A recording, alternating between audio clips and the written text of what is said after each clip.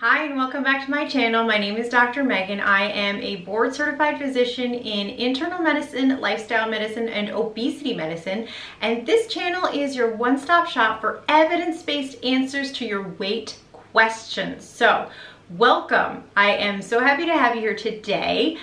Today I'm going to be answering a question that I get asked about all the time. Great question, which is, can I skip intervals on my weight medication? So let's say I have a patient who is on Wegovy and they want to go from the 0.5 to the 1.7 milligram dose. Can they just do that instead of stopping at the 1 milligram dose in the middle?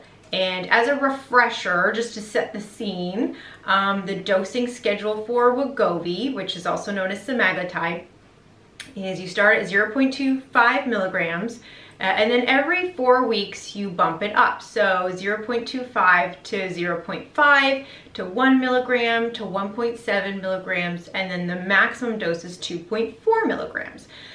So somebody might wonder, hey, I've had great results on the 0.5 milligram dose. Can I just skip the 1 and go right to the 1.7?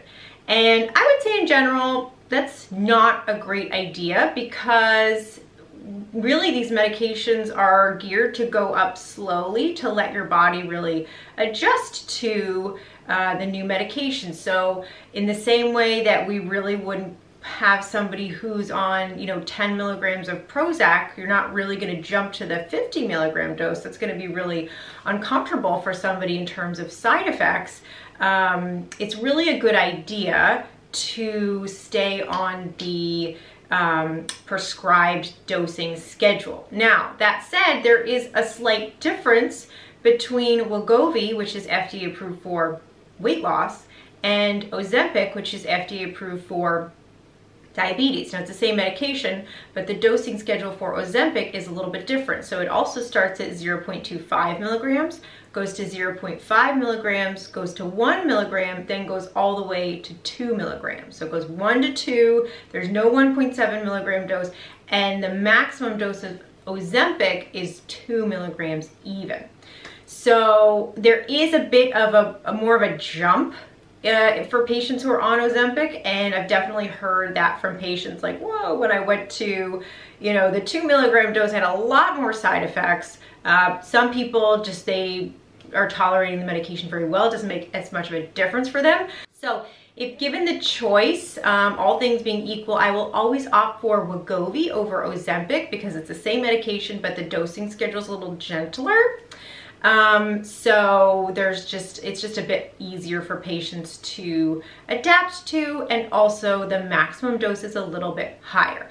Now, for patients who, they really want to get to the maximum dose as quickly as possible, they could always try something like liraglutide, which is also known as Saxenda. It doesn't work quite as well as semaglutide, so usually it's not my go-to pick, but you can get from the starting dose to the maximum dose of Saxenda in about 5 weeks versus several months for Wegovy. The other nice thing I like about Wegovy is when you have that longer period, you do find, or I do find that some people really benefit from going even slower. Some people, maybe they need 2 months at the 0.5 dose and then they're more comfortable as they go up.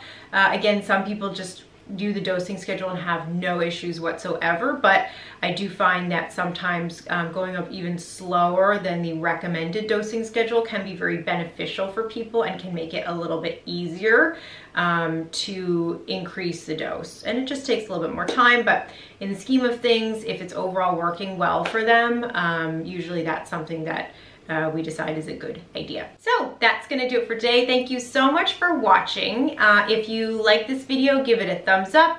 Feel free to subscribe to the channel. Tell somebody you think might be interested about this content. And as always, please be well.